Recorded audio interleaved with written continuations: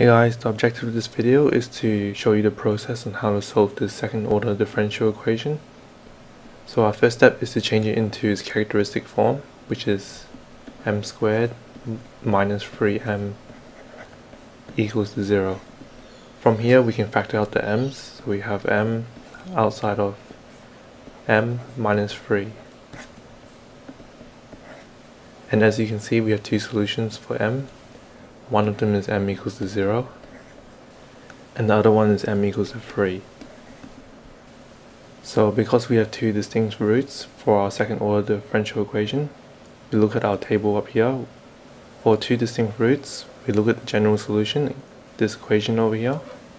So our answer to this differential equation is simply y of x equals to some constant, e raised to the power of 0, x. 0 is our first root, so r1, plus another constant, e raised to the power of our second root, so 3x.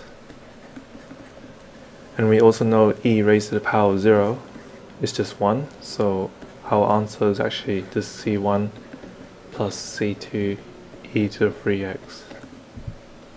So for second order differential equations, it's basically only three general solutions you need to worry about or memorize. So two distinct roots, single root and complex root. In other videos I'll be tackling these other two, so hopefully this video was helpful for you, and see you in the next videos.